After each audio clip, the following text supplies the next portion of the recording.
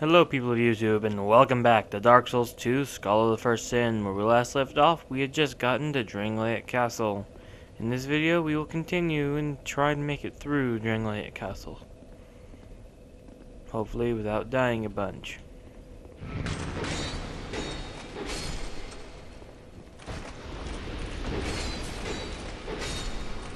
The thing to note is that these doors work just like the golems. You have to kill an enemy in front of them or near them in order to open the doors.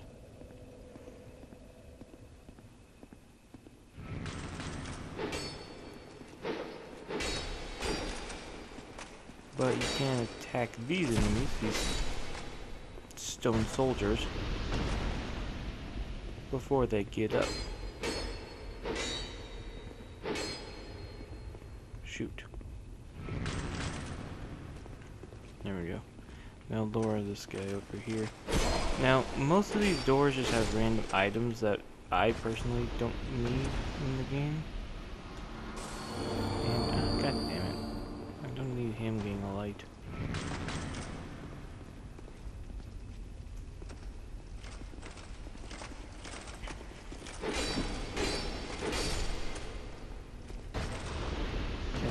The reason I'm not going to open any other doors besides this one is that in each door you have one of them. Yes, there's a ruin sentinel in each of these rooms. Weaker than the boss, obviously, but it's still a ruin sentinel. And there's one in every room except the room you progressed from, which I already opened earlier.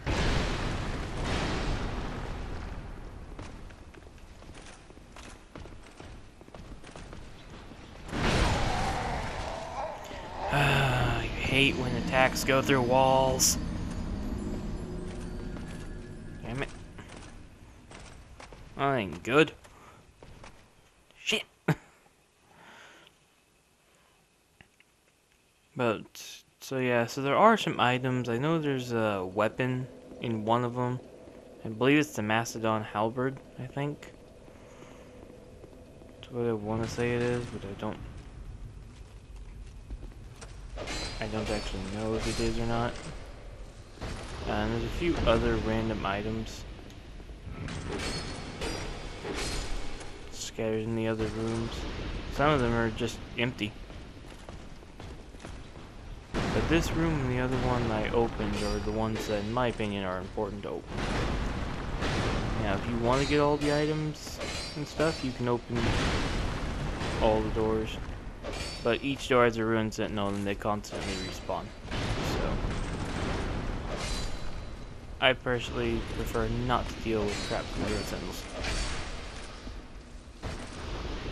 3 was good enough for me. We stand on here and it'll break through. Ooh! Shit! Fuck! I forgot Skull of the First Sin added an enemy down here. In the original game it was empty. Well, fuck. There goes that one. Oh, let's try this again. Let's see, I've never actually known. How well does fire work on these guys? Not very well at all.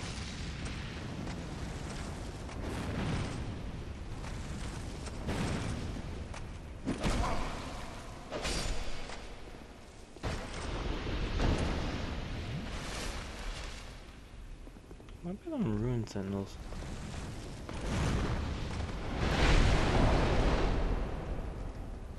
Yep.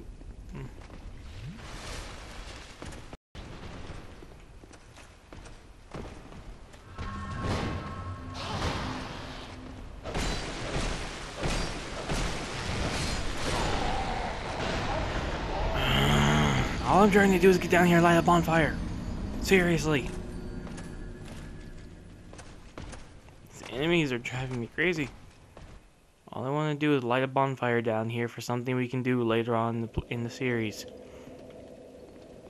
But the game doesn't want to let me do it. I swear I've never normally had this much difficulty with just trying to get in this room.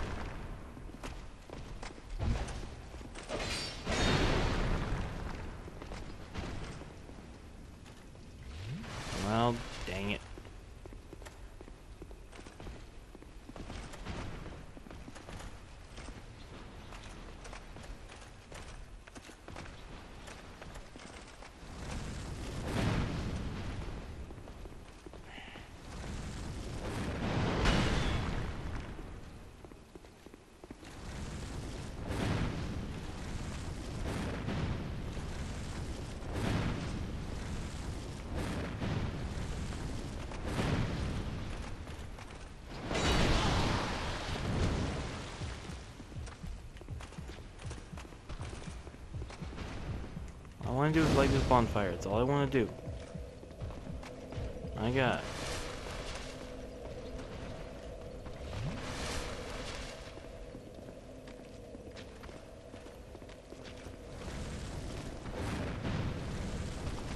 Just die, Ruined Sentinel. And you. Just die already.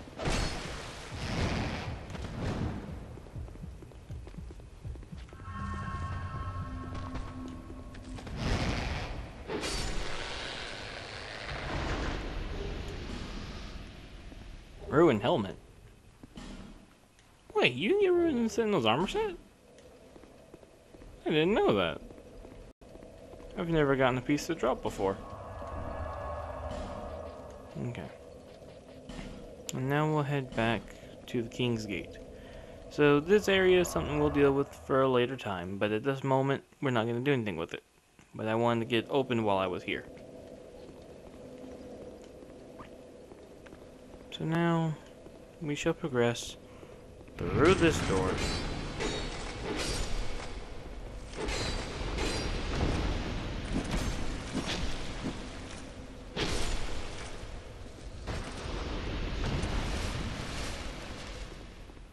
There's one thing I've always loved about this game, is no matter how many times I've played it, I always end up finding new stuff. So yeah.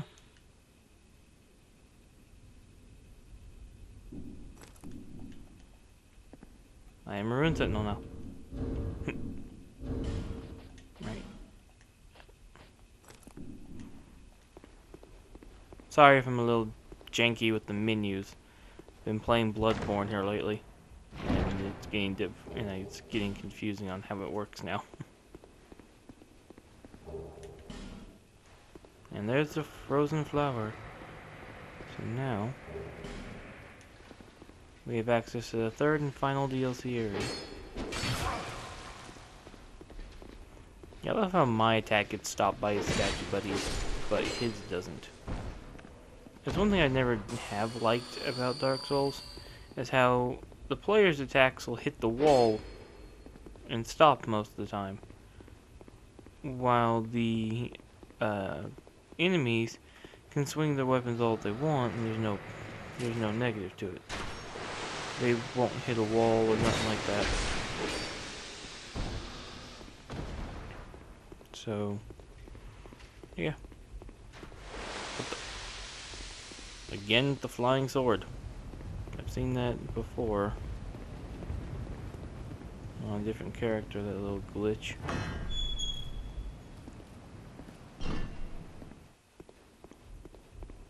We open the door, and I'm not going to open that chest. Fact is, these faces all shoot poison darts only after you've opened this chest, and it's not even a good item. I don't think. It might be. I'll open the chest once I no longer have to come up to this area. Because one thing that's always irritated me is trying to get to this room with these guys, and then getting poisoned in the room previous to this.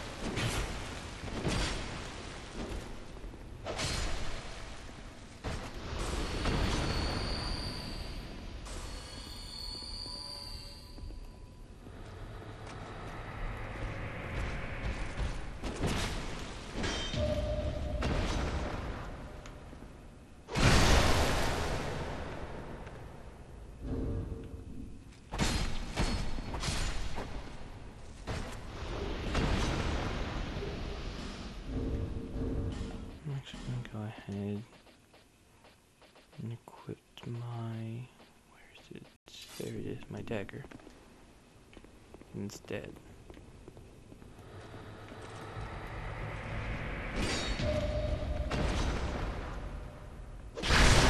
Die. Yeah, you can see just the big damage difference there between the rapier and the dagger. Also, evil painting! It petrifies you.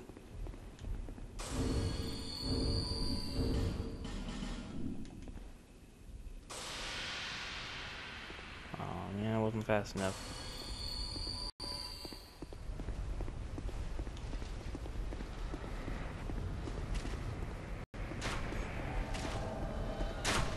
And there is nameless usurper. So.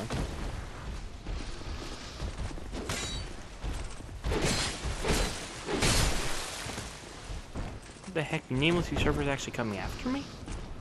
She's never done that before. She usually just stays in her place.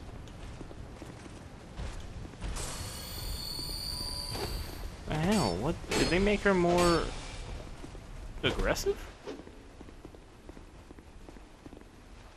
If so, it's news to me. Every time she's ever invaded me, she's on my game here, she always just stays where she invades and doesn't move until I get close.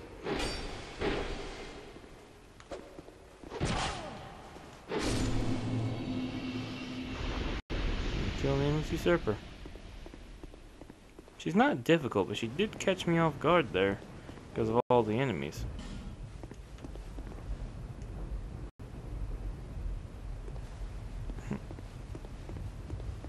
Okay. So I'll come down here again. I have no idea what happened to that knight. I'm curious. Yeah, this place is a very dangerous place to dodge.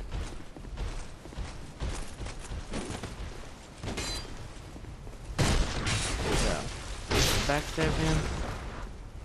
And all's going good. It's up. Nice one.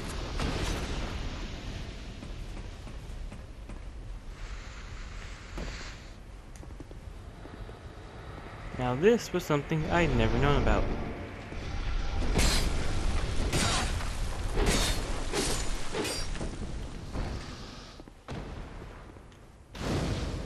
When playing through this game for so many times as I did, in order to get all of the trophies on the original, I never knew about this bonfire. I knew there was a bonfire I had missed here in this area, but I had no idea where it was. I didn't know about that hidden wall there for that bonfire.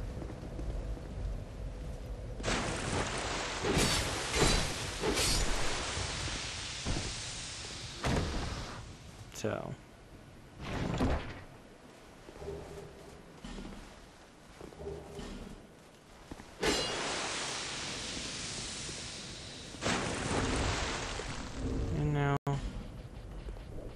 I know it's not anything useful, well, not too useful anyway, over here, but I'm gonna go grab it anyway. Now, before entering any orange liquid, you want to remove all of your armor. Shoot, shoot, shoot, shoot, shoot, shoot! I forgot about the rings. Who is attacking me? Why are there enemies in the water all of a sudden? There were never enemies here before. There goes getting that chest. They fucking destroyed it. Now the items inside got destroyed too. God damn it! There never used to be enemies down there. Why are there enemies there now? Seriously, I don't understand.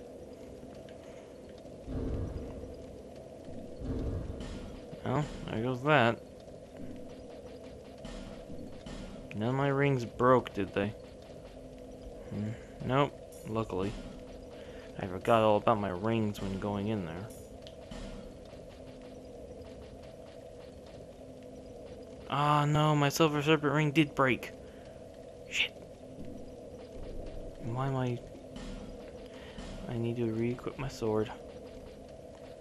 This is gonna be a risky thing, but... Where's my sword? There's my sword. Okay.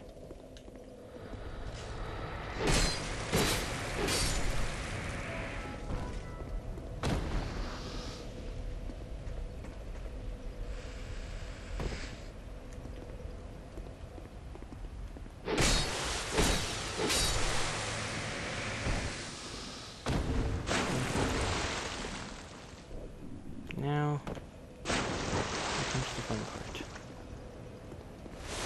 I'll run here. Take my souls. And run back.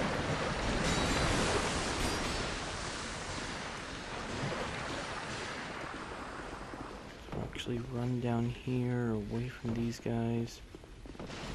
And homeward bound. Okay, well, That's that.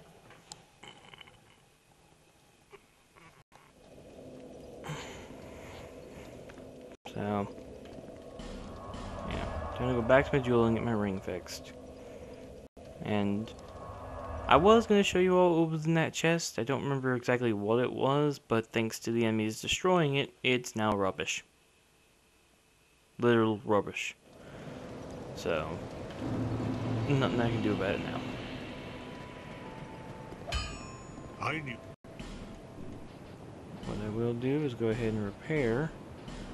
Give into the Silver Serpent. I'll be. So now I can put on all my rings again.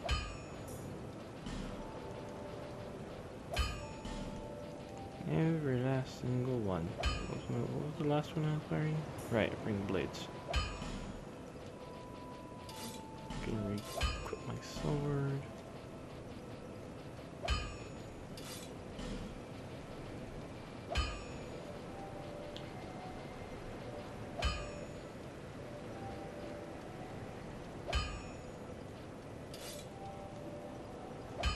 We'll go equip the Hunter's Black Bow because it's better. And then my Pyromancy Flame. Wait. I almost forgot the armor.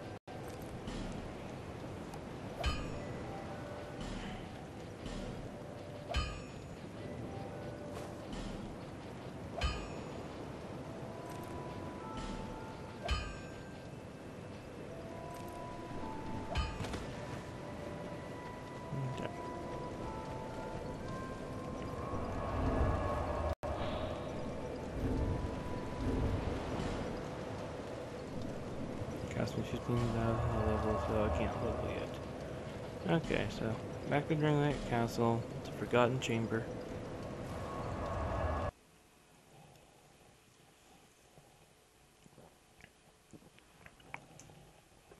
I'm hoping to get through this next boss fight really easily. I'm hoping, at least. This boss can be a tad tricky at times.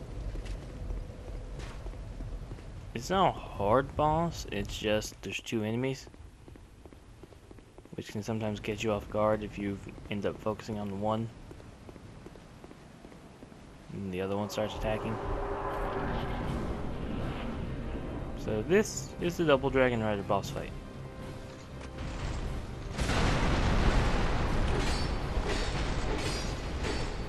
My advice for this boss fight: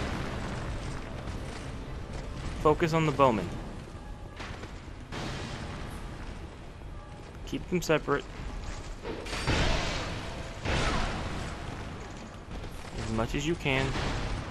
Try to stay alive and kill the bowman first. The reason I say that is because the bowman has less health, or less defense is one. And then after that, it just becomes the original Dragon Rider fight again. So, he swings, you swing. He swings, you swing. It literally just becomes the same exact boss fight you've already faced. Only more health, so it takes more swings.